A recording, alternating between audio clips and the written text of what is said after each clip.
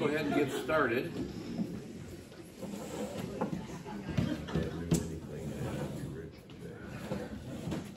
So hopefully what we have accomplished so far, and there's pieces of everything, when we end up at the Trinity and we start studying the Trinity, there's little bits and pieces you're going to get from what we're studying, not so much up to this point, but from this point forward, when we start analyzing religions that are out there, polytheistic religions, which means the belief in many gods, and then monotheistic religion, and we're going to focus on Islam when we get to that.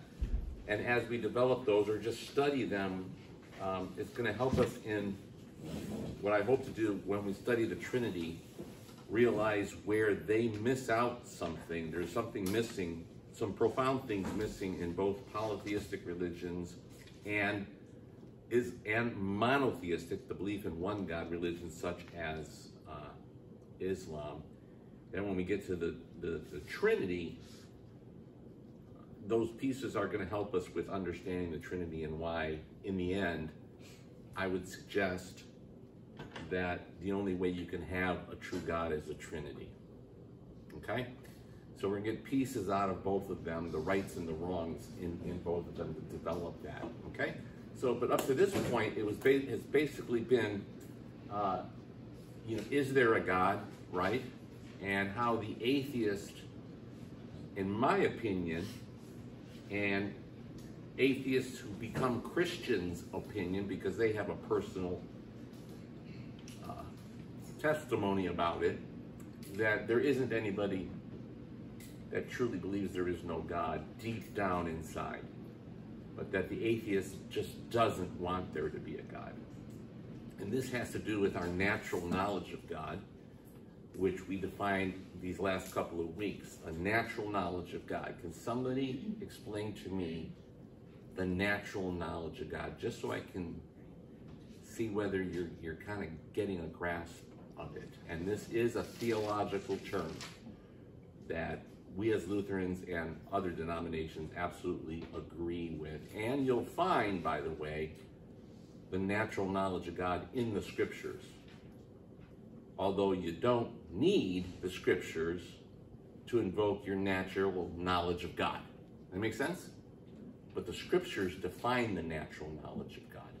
What is the natural knowledge of God? There is some being out there that is bigger than us that made the universe. There's something bigger than us, yeah. And we're going to call it God, right? Or some kind of divinity, right? Good. What don't you need? What is it that you don't need and still you can have a natural knowledge of God? Faith. I would still say there would be faith attached to, not Christian faith, no. Right. Yeah. I'm really looking for something else. You're on the right track. The Bible. The Bible. You don't need the Bible. You don't even need God's word. That's the important thing to understand. You don't need God's word to understand and have a natural knowledge of God. Okay? Which tells you what? That, by the way, is the revealed knowledge of God. The distinction we make is natural knowledge of God and revealed knowledge of God. Revealed knowledge of God is all Bible. Natural knowledge of God is just what we've studied so far, and it's basically Common sense. common sense. That's right. Common sense, because you're here, right? And hopefully I've opened up the absurdity of being an atheist. Because to watch the atheists, like I said, to watch the atheists develop in their reasoning, which to me is like the proof in the pudding. You could boil it down to the atheist has to, if they're going to continue to try to be logical, the atheist has to say what? It's either nothing or God. Right. And the atheist has to say, we came from nothing. And that's what they're trying to prove right now. There's books on it. What's the problem? Like Lennox says, what's the problem? They changed the definition of nothing. They changed, good, you guys have got it. They changed the definition of nothing because there's always something. They never start with nothing. Because you and I all know it's very, very reasonable to conclude if in the beginning there was nothing, then there will always be what? Nothing. But since there is something, I mean, it boils down to that. Since there is something, the average person or just the logical common sense person says there must be something bigger than us when we look at creation. Right? Questions? So is the natural knowledge of God nature and conception and birth and all that? Is that part of it? Yeah. Yeah, it's use. I always look at it this way. You're on an island somewhere. You've never been handed a Bible. Or you're a philosopher, you know. Now, a lot of philosophers have this atheistic idea, but, you know, you just look around, and because you know that you're here and you didn't put yourself here, right? The most logical explanation is something bigger than you put you here. Either that, or the other option is, what the atheists are trying to say, is there is no intelligence that puts you here. Okay? All right? So what I'm going to do now is further just, and we're going to start getting into the religions, but I don't think I did it, I didn't give you what the scriptures say about this understanding of the natural knowledge of God. And Francis Pieper, if you want to become a pastor and you go to our seminary, you have to know Francis Pieper, 3 volumes. It's our dogmatics, okay? I'm waiting for this to end up in the rummage sale because it's not, doesn't read like a Harlequin novel. But he is really good at systematically bringing doctrines down too. So I got this from him. This is what we study, natural knowledge of God. We get it. First of all, there's 3 parts to it. First of all, we get it from the divine work of creation, and I can read you scriptures where the Apostle Paul says, "For since the creation of the world, God's invisible qualities, his eternal power and divine nature, have been clearly seen." See what he's getting at? Being understood from what has been made, so that people are without excuse. See that? You can see it in the nature. Right? So the natural knowledge of God comes from the work of creation. Everything we've been talking about. Make sense? All right?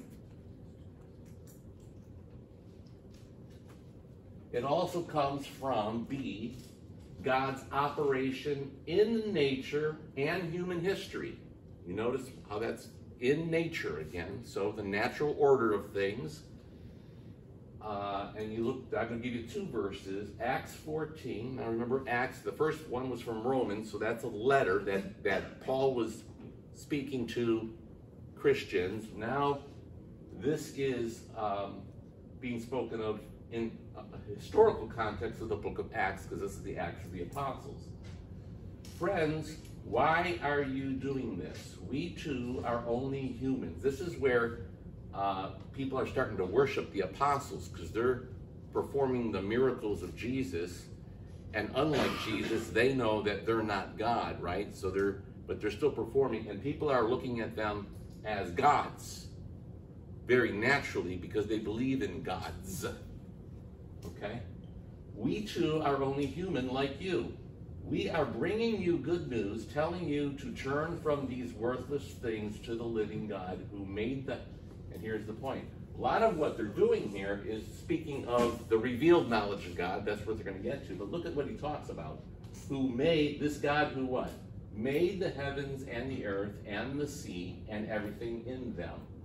In the past, he let all nations go their own way. I'm not going to get boggled down with that verse because we could spend all day with that one, okay? Yet he has not left himself without testimony. He has shown kindness by giving you rain from the heavens and crops in their seasons. He provides you with plenty of food and fills your heart with joy. So what is being spoken of there by the apostle is God has, even though you have not followed God, what has he done for you? By the natural order of things, he's given you rain, he's given you food, he's given you all the blessings of creation. It also says what? It rains on the just and the unjust, right? And the just and the unjust should recognize God for that. Not necessarily Jesus who died on the cross and rose from the dead, but this is your natural knowledge of God that he is invoking as he will then speak to them about the revealed knowledge of God, which is about Jesus. Okay? Another one. From one man, and this is Acts chapter 17, from one man he made all the nations that they should inhabit the whole earth. Now he's invoking history. And he marked out their appointed times in history and the boundaries of their lands. Okay? God did this so that they would seek him and perhaps reach out for him and find him, though he is not far from any one of us. For in him we live and move and we have our being. As some of your own poets have said, we are his offspring. So he's actually referring to poets of his day, which are not Christians. They're most likely Greek-oriented, where they affirm that there is a God who gives us these blessings. Okay? That's all the what? Natural knowledge of God. And then the third one is from divine law that is written on man's heart. This has everything to do with a conscience. All right? And the fact that you don't even need the Bible to know that, killing somebody is wrong, or raping someone is wrong, or stealing is wrong. That's why around the whole world, whether you're Christian or not, basically all governments, even the Chinese governments, of course, have laws against these things, right? In fact, if you sell fentanyl in China and they catch you, they will execute you. There's not a fentanyl problem in China. We didn't control it. Okay? But they realize that that's wrong, and it's got nothing to do with Christianity. Okay? So, from divine written law, written on man's hearts, and because of that we have no excuse, although they know God's righteous decree that those who do such things deserve death, they not only continue to do these very things, but also approve of those who practice them. Indeed, when Gentiles, this is all both from Romans, so this is back to the Romans letter, when Gentiles who do not have the law do by nature things required by the law, they are a law for themselves, even though they do not have the law. All right? So what Paul is developing there is, if you're not a Christian, you should have the sense of what? Some kind of sense of right and wrong, and some kind of divine law, which is very interesting to me. That's kind of like a basis thing, which Paul is getting at is there has to be objective laws, right? It makes me wonder how far our country has come from that, when there are so many arguments being made that try to force a subjective law that you could create for yourself. Here back in the days of Romans, when Paul is addressing the Christians from the Roman church, He's addressing both Jews and Gentiles, because this is all about, if you look at the beginning of the book of Romans, he's going to, at the very beginning of his letter here, he's going to address the Greeks and their sin, and then he's going to address the Jews and their sin. So here, he's actually mostly speaking to the Greeks here and saying, you have these laws written, and you know there's an objective morality. Okay? So if you live in a country where, like us, there is so much of our population that rejects a objective morality, and in place of it, there's this subjective reality, which is always the defense for abortion. It's always the defense for various sexualities outside of God's norm. And now it's become the defense of this, you can choose your own gender thing. You can see that our country has really, really, really fallen away. At least a good part of our country has really, really fallen away from just an objective reality of law. Not even, right? But these are all things that are part of just your natural understanding that there has to be, therefore, some kind of objective God, right? Without invoking any kind of religion yet or faith, yeah. Make sense? All right. Now, I brought this up last time, and I want to bring this up again because we spent that time with the ladders and the fact that by this time we should have two realities that everyone around the world has. Now, you may disagree with me, and that's okay. As atheists, maybe they don't believe in God. I think they do, but they suppress it. Maybe I'm wrong. All right? So if you want to take the atheists and put them aside, and then there's the rest of us on this planet, you're going to come across two truths that exist no matter which one of those religions that are out there you adhere to. What are those two truths? There's God. There's us. All right, not everybody. I want to get somebody else the answer. Young man. Huh? There, remember those two? Say that. There is a God and I'm not him. That's basically God, right? And then what's the other truth that we all know because we experience it? Life is hard and then you die. Life is hard and then you die. Always remember that. Because with those two realities, now you have human beings philosophizing over those two, and you have religions being born out of those two realities that all of us know. Natural knowledge of God, and also life is rough and then you die. And so with those two, you're going to come up with conclusions.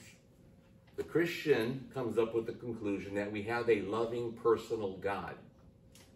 There are others that say we have a kind of benign God or a neutral God, and you're going to have to work that out yourself to where maybe you can someday become one with this God. Others conclude, when they're not really attached to necessarily any religion, and this is what happens often here in our culture, yeah, there might be a God, my life is all messed up, and for all practical reasons, I don't need this God because, finish the sentence. What about that God? Because life is hard. He's always God. He's a mean God, or he just doesn't what? Care. Or maybe I'm some kind of experiment to satisfy God's kicks and see if I can somehow survive. But I'm, coming underwater, and life is really hard. And why should I even care about God? Because he doesn't care for me. That you hear all the time. And the big objection to Christianity usually turns into God's responsible for hell and we're responsible for righteousness. And then you get all of the talk about, you know, your God is so evil and mean, or the Old Testament God is so evil and mean and stuff like that. Or you come to a text where Jesus says, like he did in our gospel lesson this last Sunday, just yesterday, right? Hell is a place where the worm does not die and the fire is not quenched. And they misinterpret the truth about the reason why that all exists. All right? So you're basically, there's a God, and who cares because he doesn't care for me. There is a God, so give me the steps of good living so that I can appease the God somehow and be on his side or in his favor, right? And you and I know as Christians, there is a God. He is the triune God, and he loves us. And he created us for eternity with him in his kingdom. And the reason why life is the way it is because of our disobedience to God. Yes, Jim? You get mad at me for saying this, but, or at least for kind of going this way, No. but does this show that there are no other beings in life? I mean, you know, what does this say about other beings? You're right behind the pole. Are you hiding from me? No. I think you're trying to hide from me. Oh, I'm trying to hide from you. Say again, I'm sorry. But I know you're skinny because that pole does cover you. No, you're covered too. You're pretty much covered here too. There are other beings. You know, aliens and things. Does this say that there are? I mean, does this have any? I mean, are there aliens? Does this show that there are no aliens? I mean, just because of nature. And I told you, right? Yeah. I mean, No. That's what I think of that. When I think You're very about gun shy this- these days after that first week, right? What did you say, Pastor? You're very gun shy after that first week. I enjoy your questions. One of the kids asked me that same question, one of the 7th graders, just a few days ago.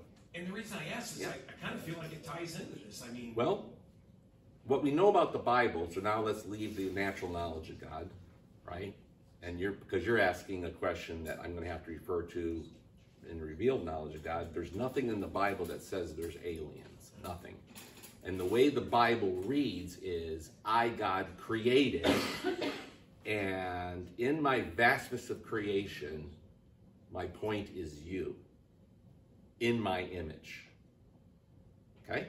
We get that because we have the 6 days of creation, and one of the things that blows my mind big time about that is when God speaks about creating the stars on the 4th day. And he says there's the sun, the greater light, and then there's the moon, the lesser light.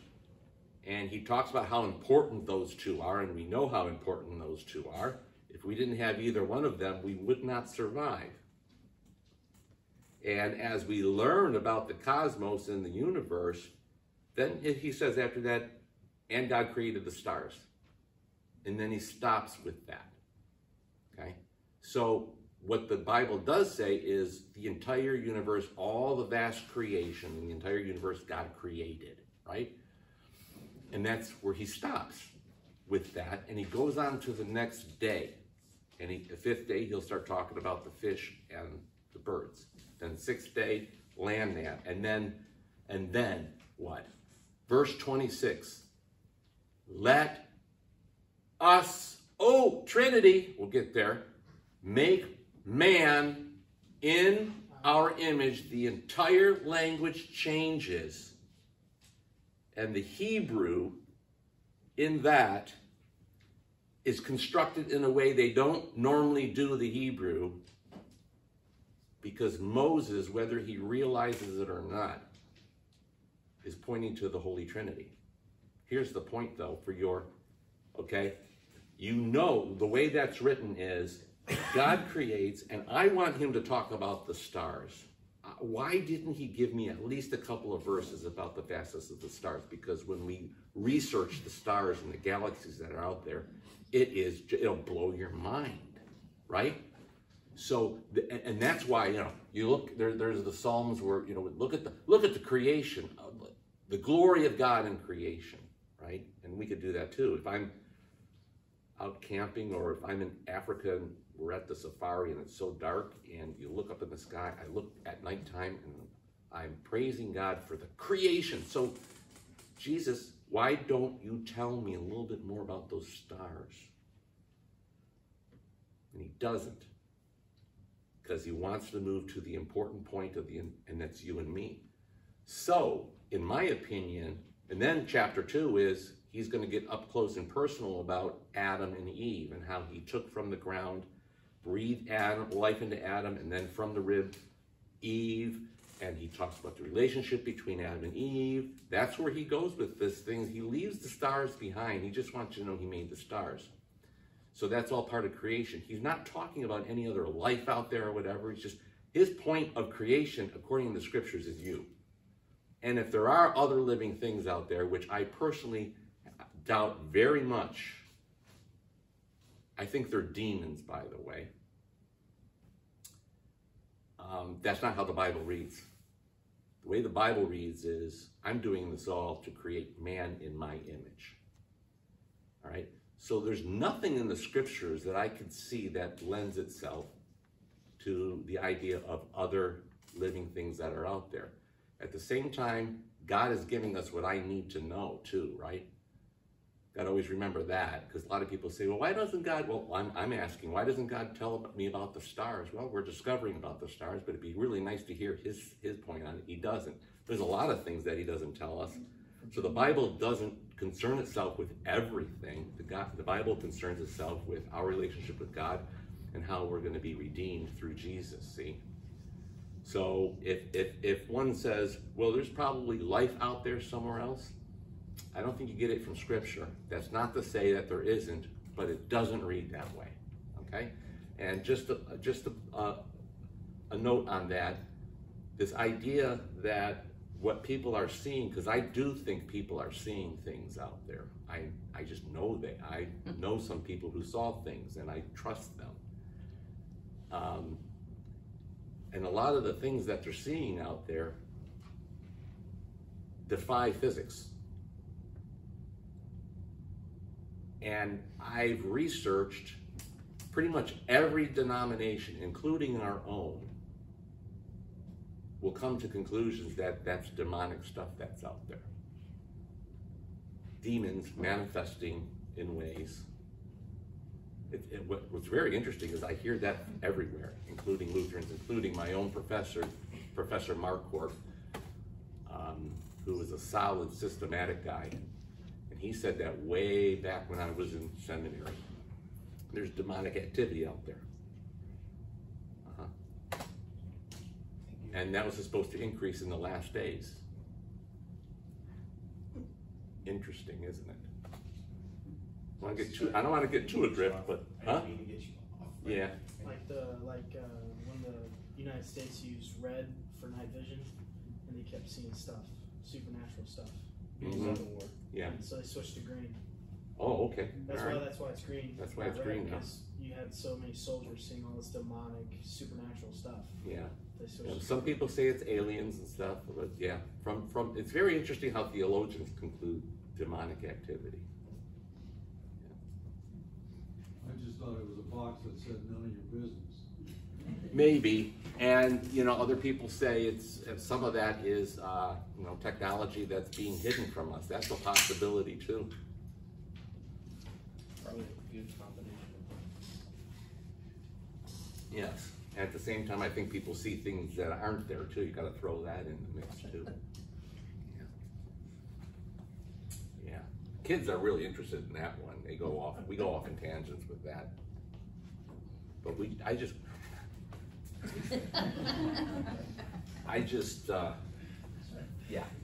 okay.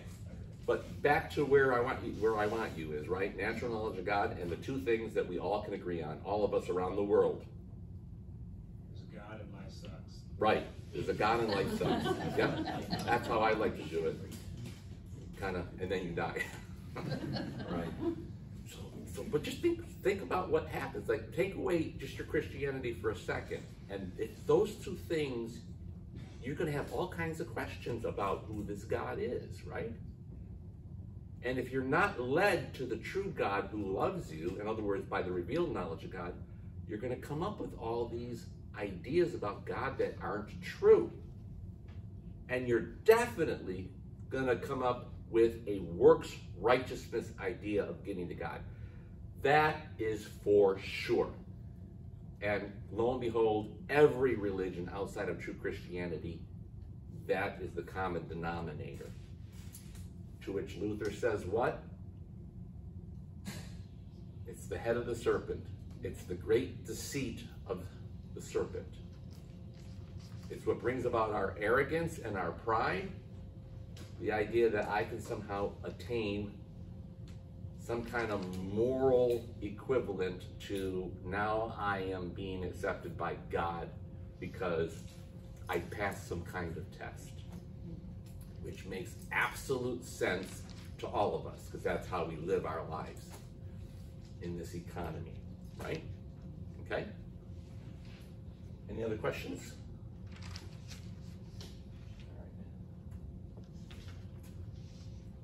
I already told you that. Does anybody agree with me? I do. Do you agree? I do. Anybody else? I would disagree with you. You were going to disagree with me? Yeah. Okay. All right. And Can- only because I grew up with a guy in high school that I really believe he believes there really is no such thing as a God.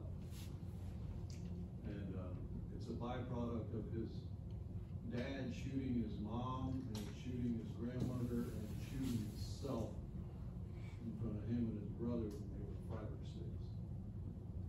Mm-hmm. And he really Maybe the you don't devil's even advocate just, contact anymore. yeah. But doesn't that make sense that you would then say there is no God if you can't make sense of that, but you still, in the end, no? No, Okay. I've known him all my life, and he still hasn't come around. But I've known him since Oh, I'm I not was saying they 16. come around. You know? Yeah, a lot of them don't come around.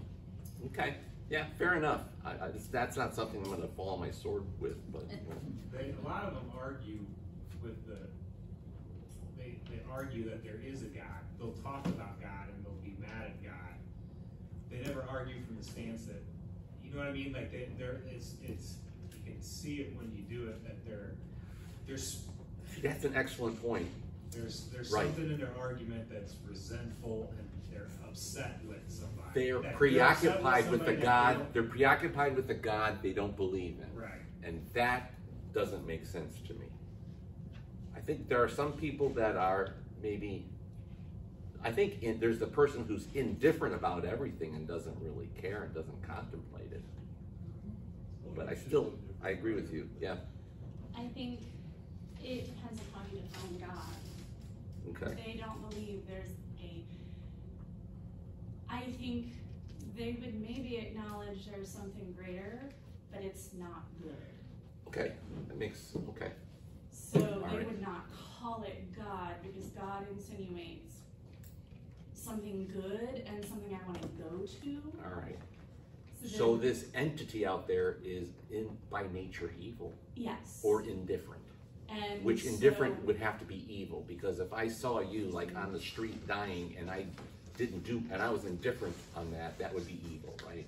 The so sin of omission versus commission. I'm sorry. atheists that I know would say that this is hell, this life is hell, and they don't want there to be an afterlife because Or God, right? life is awful. Yeah. Why would I want to continue awful? Yeah. Okay. So that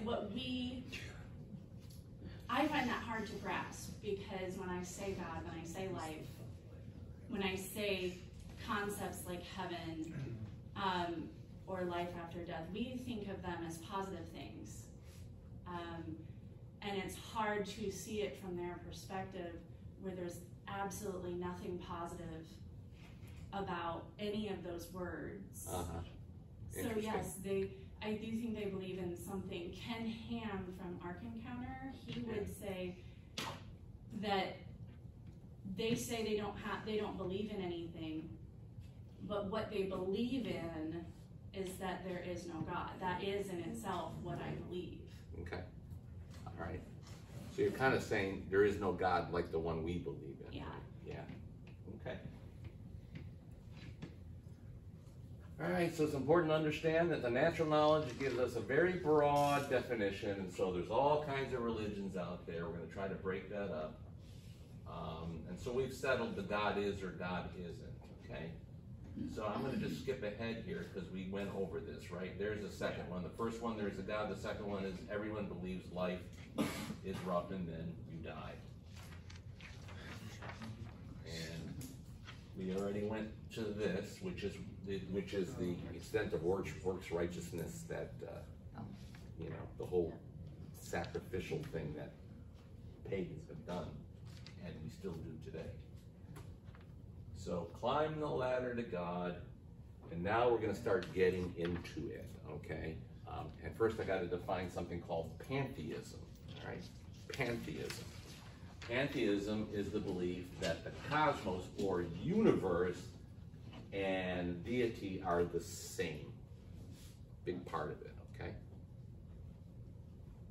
So what you're going to get when you start talking about pantheism, this is where you got to put your thinking caps on, okay? It's going to get a little rough here, but let's just think this through.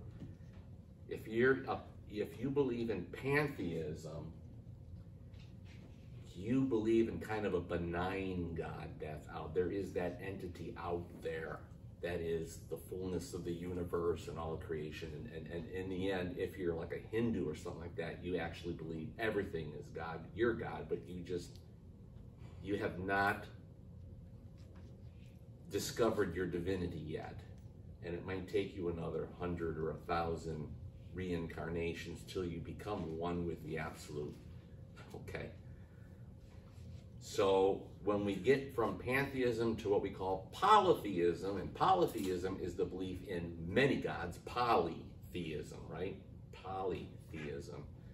What you're going to get is there is an entity out there, like a divine absolute entity that really doesn't care one way or the other, but it's there. And then underneath it is a bunch of gods. This is where things get played out amongst the divine, the gods, plural. And that's what we call polytheism. All right? You with me? So the idea, if you're a polytheistic or a pantheist, and the pantheists are, pantheism is really, and polytheism are both intertwined together. They just have two different definitions.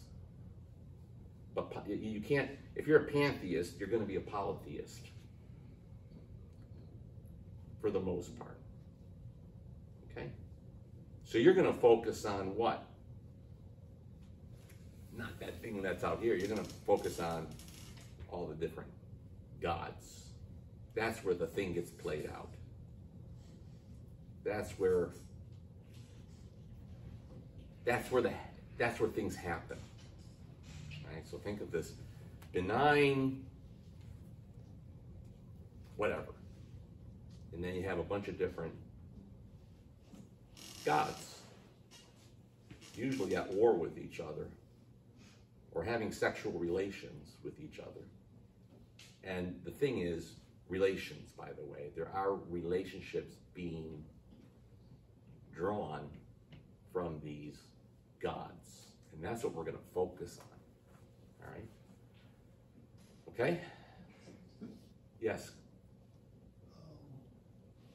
Can't pantheism be one entity? So it's actually closer to monotheism than anything? Yes, but when you get to monotheism, see, it's like the way they think is, okay, there's the whole universe, there's the whole, this thing, they don't even try to grasp what that is.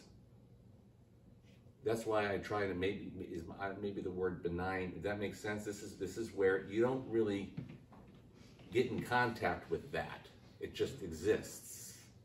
So from a pragmatic standpoint, you're not dealing with it.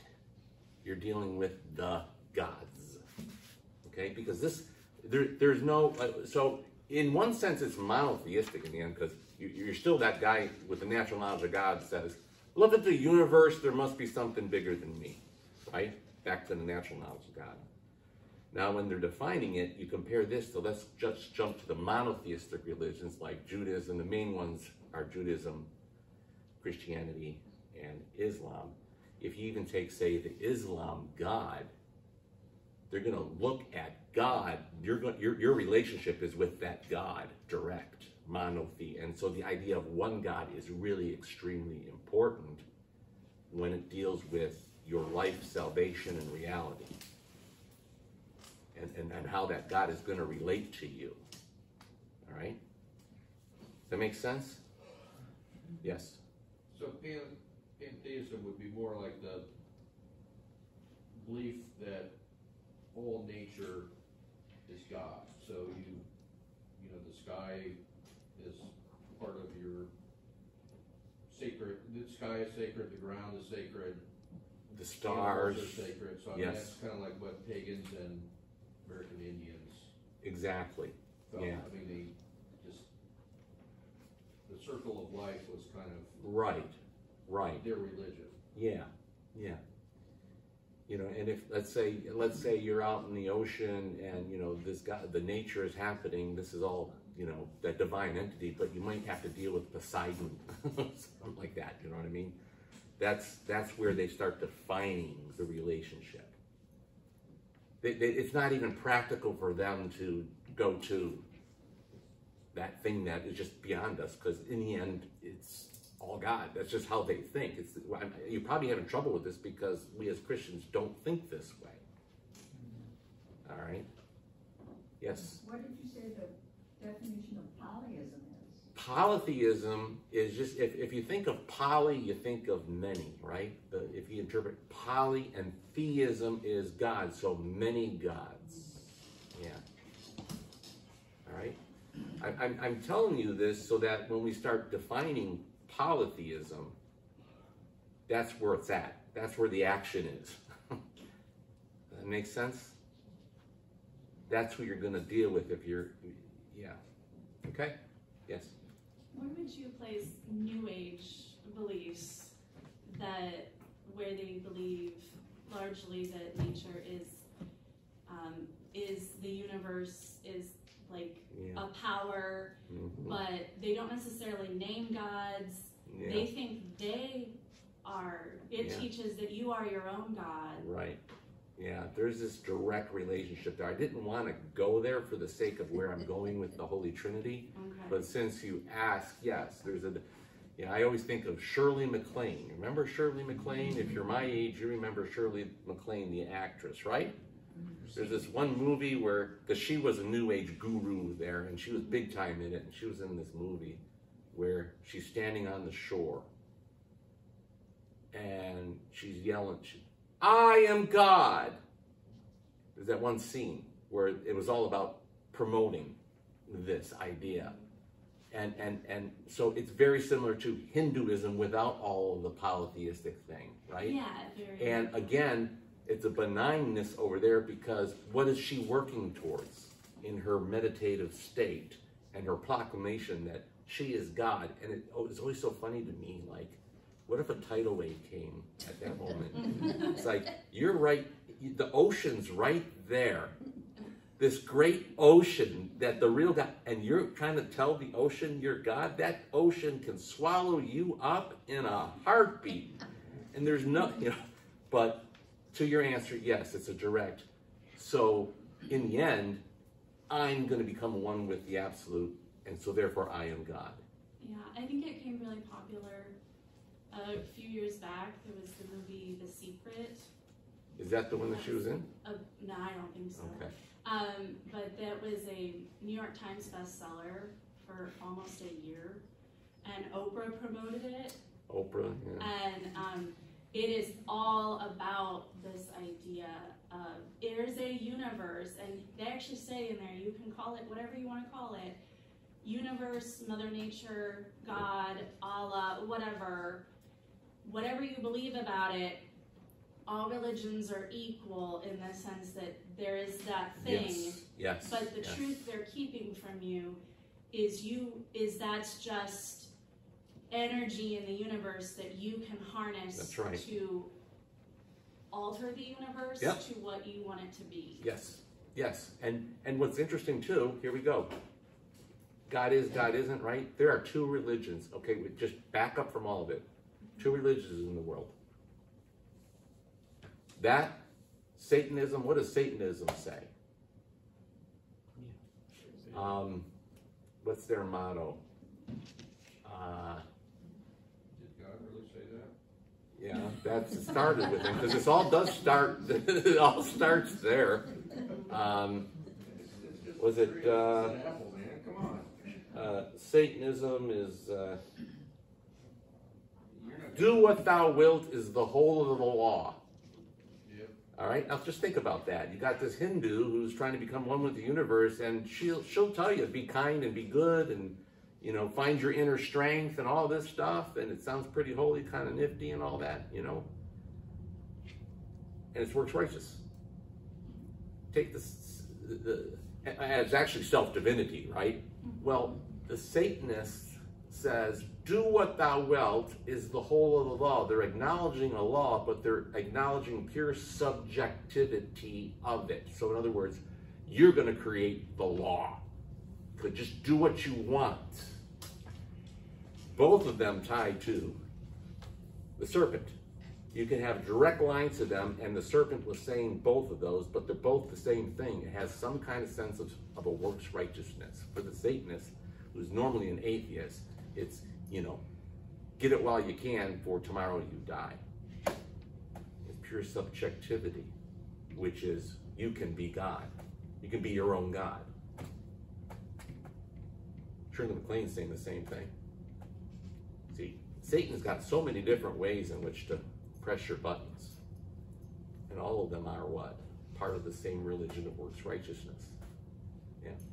Not to get off track, but wasn't there like a sect in the early Christians that said there's hidden messages in the Bible, and I thought we got the creed? Yeah, Gnosticism. Gnosticism. Yeah. You can see that John is already combating Gnosticism in his letters, yes. And it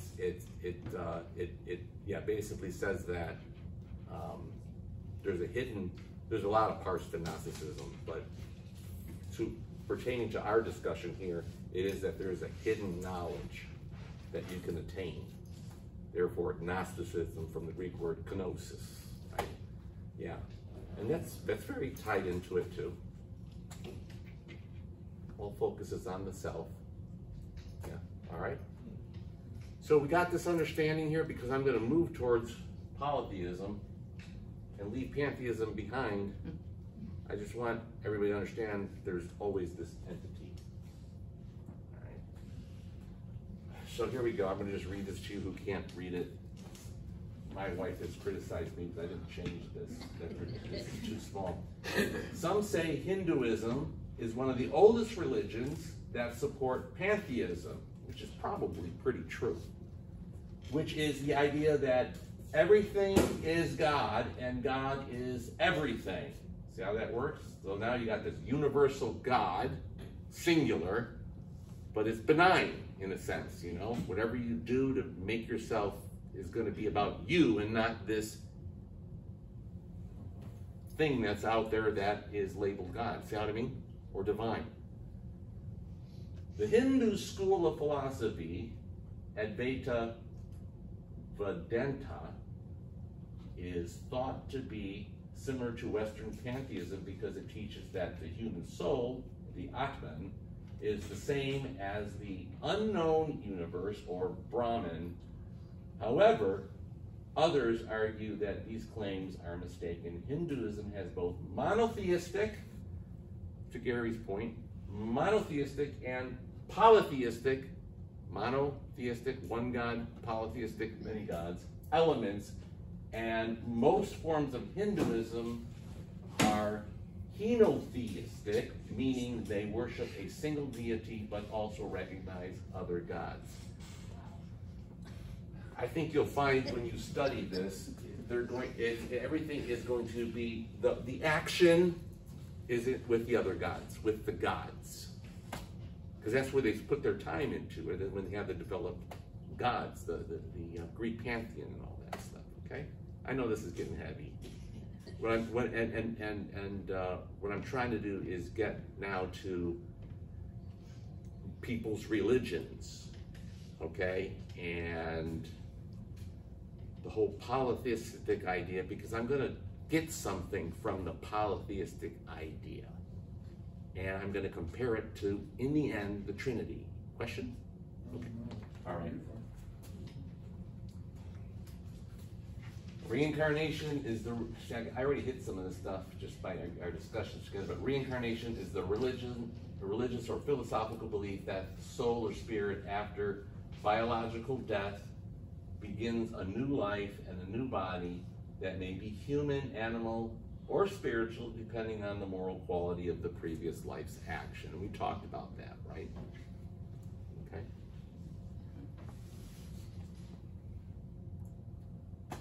All right. So now, what you get out of all of this, though, which is very important for us to understand, is anybody know what this is? Yin Yang. Yeah. Yin Yang. Yeah. All right. What you're going to get, and this is really important, when we start moving towards polytheism, is that we end up with the belief, again, what are we asking? There's something divine and what? Life sucks and then you die, right? So how are we going to define this? What's the answer? We're searching for the answer, the truth, right? So what the yin yang says is this: bad happens and good happens.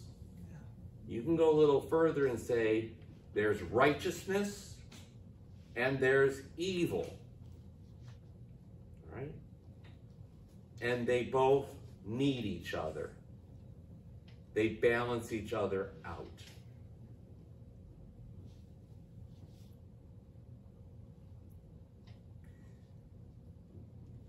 Kind of like, does the police officer want crime to go away? Because if it does, he'll lose his job. So I don't think he believes this, but you can almost, so we need the evil and the good. And there's a balance that has to happen between the two in order for the balance of life. So they're dependent on each other. That's why you have this. Now, I probably should have picked a different one, because this one, normally, actually I should have. The point is, they need each other. Let's say this is good, all right? And let's just pretend this is black like this. So this is good, and there's evil within the good. This is evil, but there's good within the evil. And there's this cooperation between good and evil. And they balance each other out. Why do you think human beings came up with this? And keep in mind, there's something divine out there I didn't make myself, and life is really rough and then you die. And you're trying to figure this out. Now, you're not being led by the Holy Spirit, because this is not real. This is not really the truth. But you're reasoning, you're trying to figure it out. And let's give them the benefit of the doubt, and I think we should. The person who comes up with this, let's say he's really trying to figure it out. Why would he come up with this? Justification. In what way? For the good. And the evil. Who said justification? You did. Let me get your answer. I guess in the sense that, people won't do good without there being a reason to do good, or therefore people won't do bad without there being a reason to do bad. You say a little louder. People won't do good without a reason, to do good, and people won't do bad without a reason to do bad things. Yeah. That you hit it, you pretty much, I think, nailed it here. So in order for me to be good, there's got to be something bad that shows that I'm being good. And I can't be good without the bad. So I'm going to need it to define my good. So you need evil to define good. Did something in the Bible tell you that's kind of creepy right now? The knowledge of good and evil. Oh my goodness. This puts the hair on the back of my neck. It makes it stand up. Seriously. You're seeing religions being defined by the very thing that God tried to keep us away from. Right? You with me? How can I know you're good unless I know your counterpart? And why would that make sense to human beings?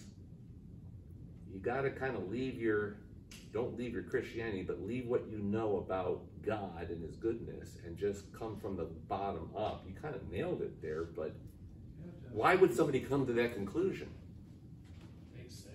You have to have something. In what way does it make sense? It does. It does make sense. It does make sense. Just makes sense. Okay, so are you guys ready with this? Okay, so it does. It absolutely does by my experience in life. And I'm back to the police officer who needs there to be evil in order to have his job. It's bigger than that, but that's kind of the thinking, right? And what goes into my mind is this. The knowledge of good and evil was present there, right? God didn't want us to have the knowledge of good and evil. He had everything tov, in harmony with God, that had nothing to do with evil. He did not want evil. But now you and I definitely have the knowledge of good and evil, right? An old lady's trying to cross the street, and someone clobbers her. You call that what? Evil. Evil. Another guy helps her across the street to make sure she gets across safely. You call that good. You have a knowledge of good and evil, which God didn't want us to have. But man says what? It'd be better off if we had a knowledge of good and evil. In order for what? Me to be like God. So we have to introduce evil and a knowledge of evil so that I can understand what is good, so that I can be God. That's what the devil has fed us. What does the Bible say? I'm getting into the revealed knowledge of God, but I have to. When God created, after each day of creation, it was, the Hebrew word is tov, which not only means good, which you read in your Bible, it means in harmony with God. Perfectly God. It's godness. It's all good. And that's what God wanted. Okay? So the idea of coming up with yin-yang makes all the sense in the world that humans outside of the Holy Spirit would come up with that, because it does make sense in our world. Because it's how I live. It's how you live. It's how your economy is. So people take advantage of other people in this economy of ours. People take advantage of each other in relationships. You divorce that guy because he was a jerk. And you identify the evil, and the good thing would be to get rid of him. You could do this all day long, because this is how we exist, so you can understand how it makes sense. But what's the problem here? You're back to your justification. What are you justifying? Your sinfulness. Or just plain what? You're justifying evil. As opposed to what God says when he creates everything is good. Now you and I say we build religions justifying evil. Okay? Now let me just take this one more step. Justifying that it has to exist. Yeah. So we should be good with it. We should put the guy in prison because of his evil, but we still have to thank him for ultimately showing my good, because it's dependent on each other. So, all of our ideas on how to exist outside of the true gospel of Jesus Christ is going to have this in one way or the other, whether you like it or not. All right? I'm going to just jump over to Islam and say, what does Islam believe? They believe in one God, but what do they believe?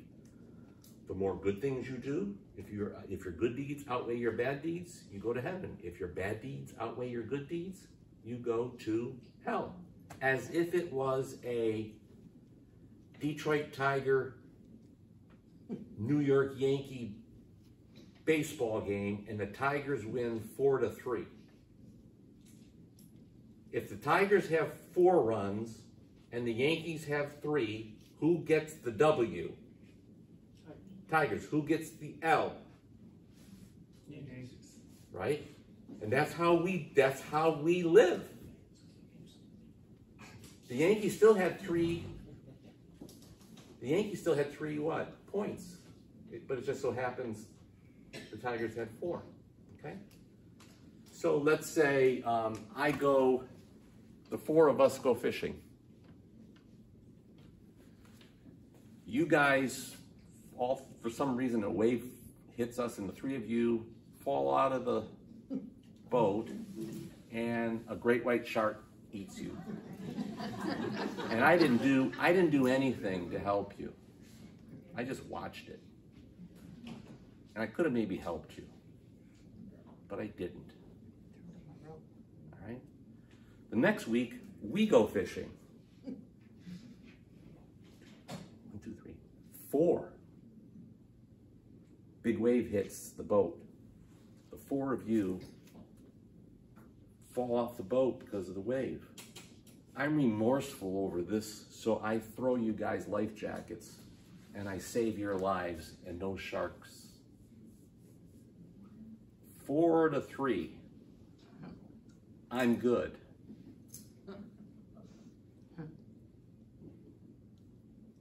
Works righteousness.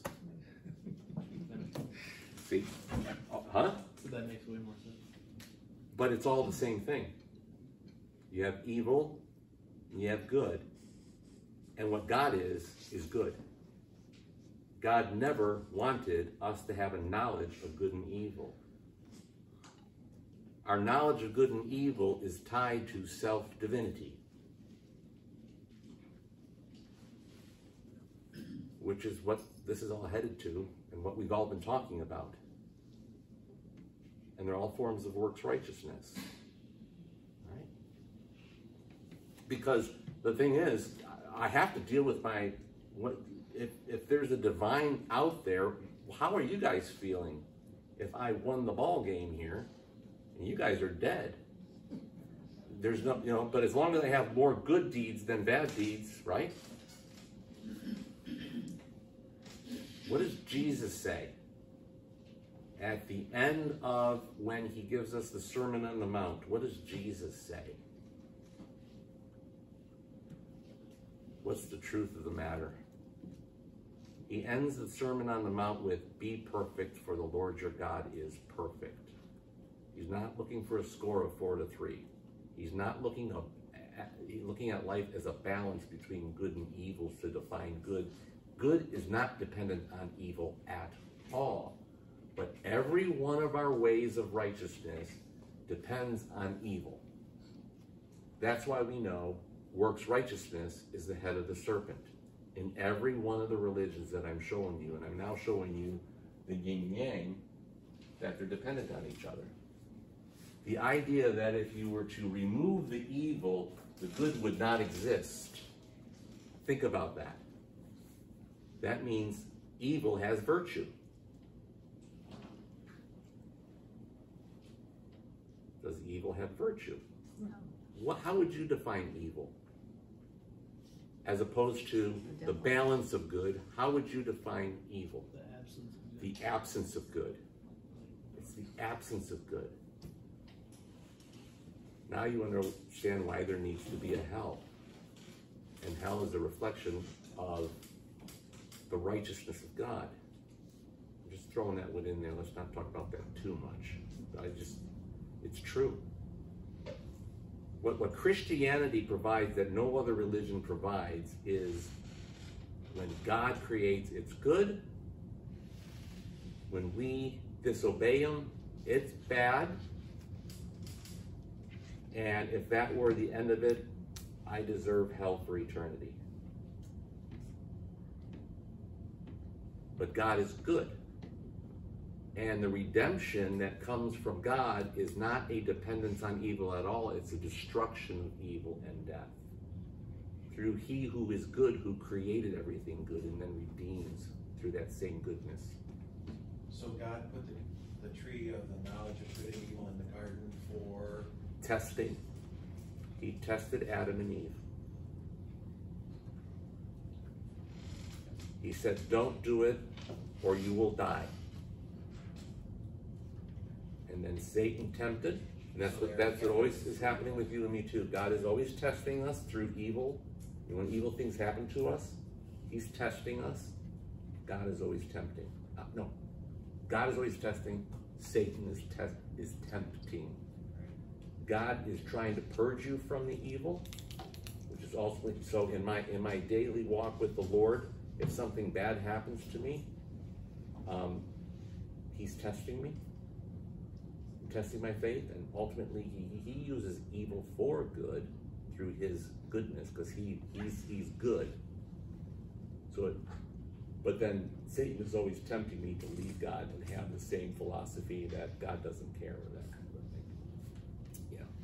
Did you have a question? I always wonder if Adam and Eve never sinned or never ate the apple. Right. They would be, in my opinion, gods. Not God. I'm not saying I believe this, but there would be other people that would make them gods, I think. So God, I think God had a plan that... No, I don't think they would have been gods, but they would have lived in the image of God, which would be just as good as that, because the image of God would be what? God has given you, when we define the image of God, it's His righteousness. So He would, and that's why He had to, by the way, make a choice. Man was not a computer program, right? Right? So, I mean, I always tell the kids, because they always ask that question, why did He put the tree in the garden? And the reason why He put the tree in the garden to test us is because we're not programmed robots. You know, right? I don't know if you remember back in the day, I would always say, well, if you wanted a perfect wife that was programmed to be a perfect wife or a perfect husband, would you take the programmed robot who really doesn't have a conscience and does not feel love, but they would say everything right, do everything right,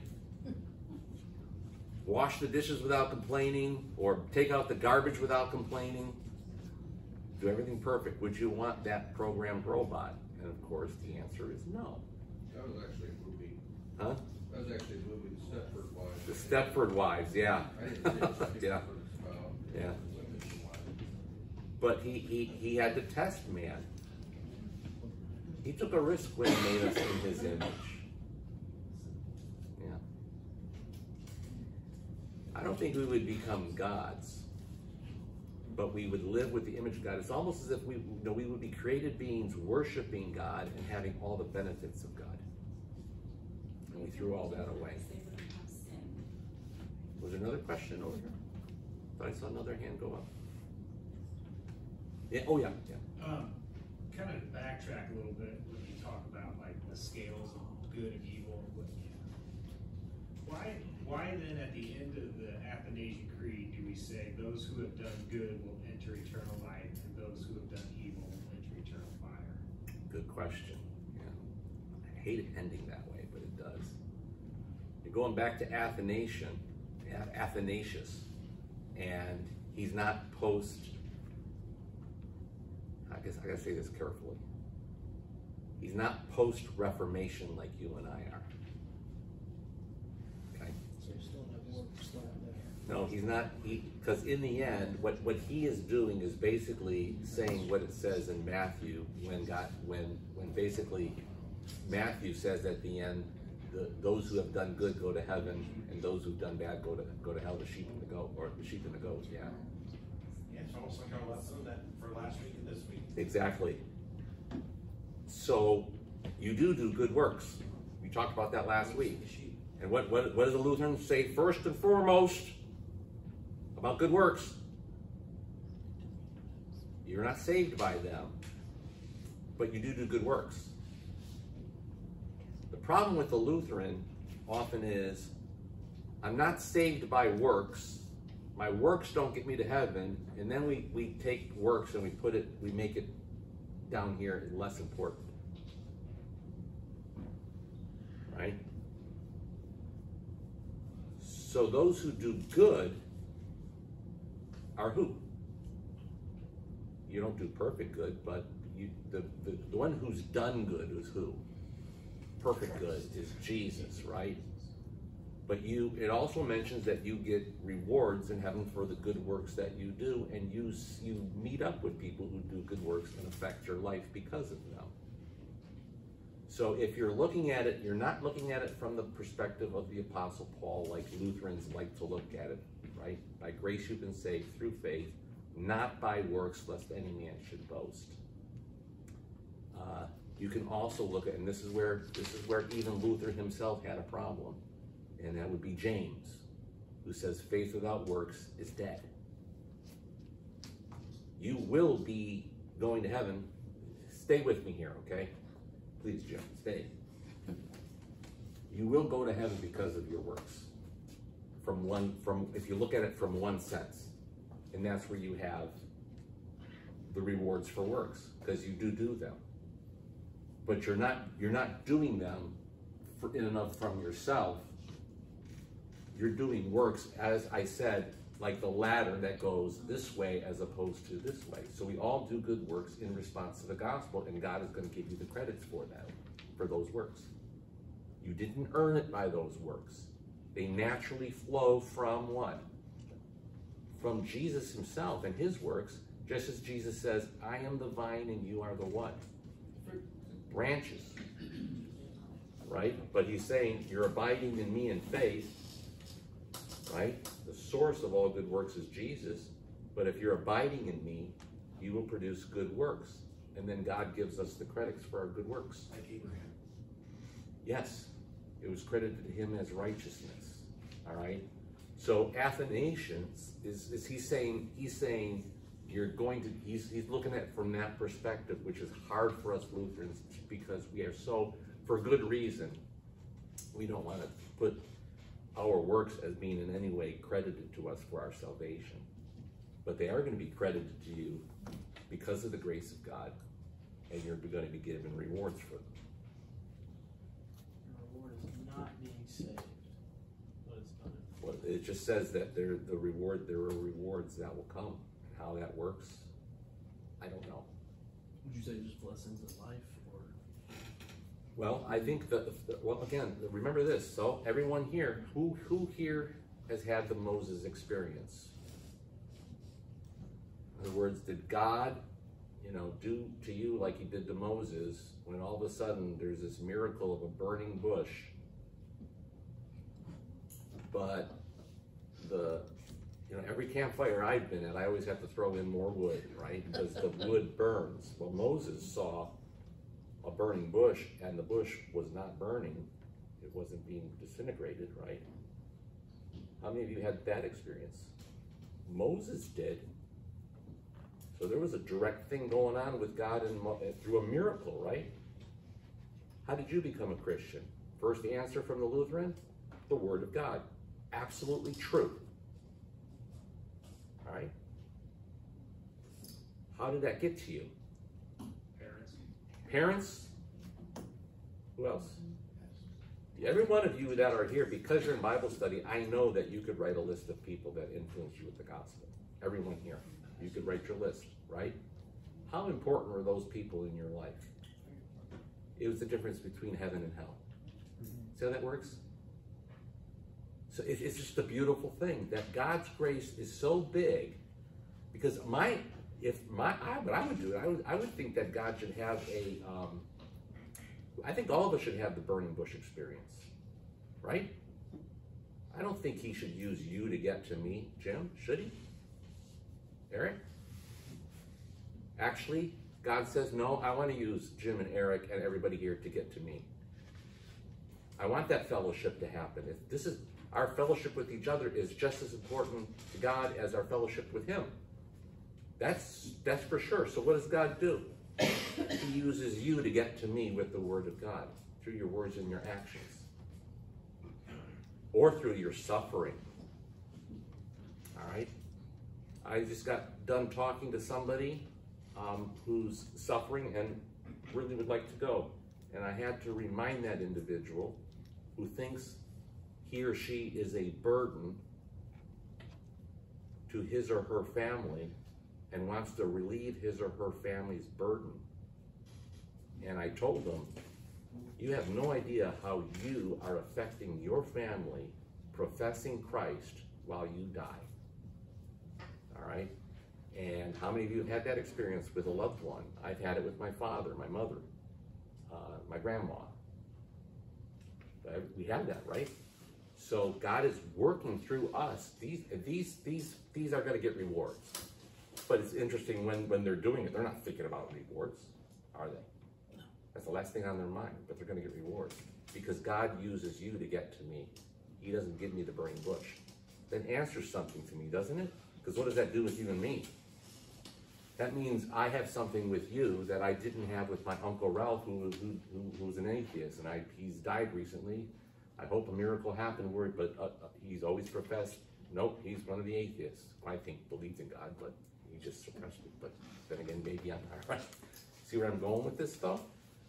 My relationship with everyone in this Bible study is much closer than my relationship with my uncle, who I loved very much, and he was a great guy. But I didn't have any kind of spiritual connection with him, nor would he receive the gospel. And he definitely didn't give me the gospel because he didn't believe it. See how that works? Does this answer that? So when you think about the Athanasian Creed, he's emphasizing the importance of good works. And we as Lutherans should not be afraid of that. And we're not mixing this into that, right? My dad did not earn salvation by when he was dying, told me, David, to live as Christ and to die as gain. All right? Doing good work shows the love of That God to bring them in. That didn't save him. It maybe helped save me through, right? See how that works? We as Lutherans got to stop this idea that works are some kind of a subcategory in our Christian faith. I think we have a big problem with that. And I think within the Lutheran Church, that's what causes a lot of the apathy of the Christian church. Because being saved by grace becomes a license to be lazy. Now, if you're being lazy, and I told you that, and you go, okay, I'll start working on being a good Christian and start working and doing things. I don't want that either. God doesn't need you then. He doesn't need you. But the fact that we have been saved by grace is the greatest motivator to good works that exists on the face of the earth.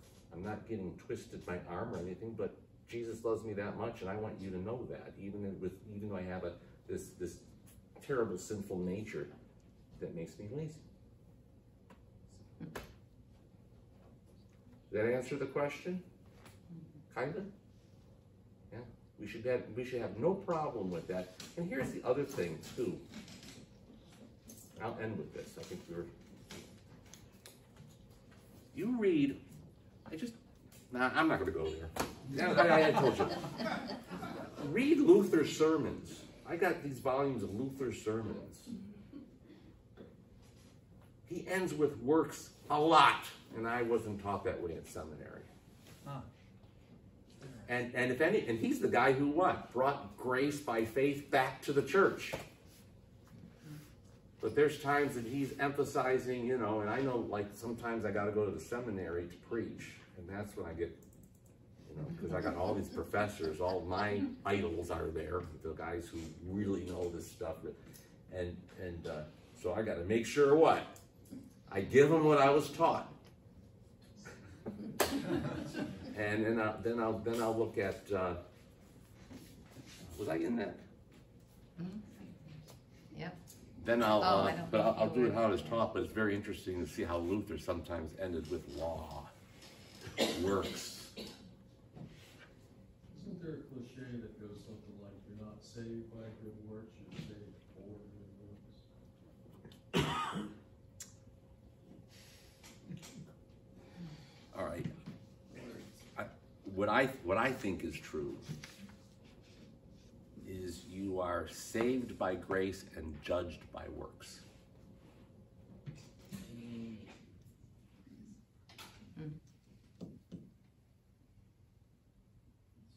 Does that make sense? No? Then throw it away. Just throw it away. Seriously, I shouldn't end that way, but since you say that, that would be my opinion. And that came from, one of my professors, actually. Or doesn't it talk about different balance and Yeah, let's not go there. Now we're getting, yeah.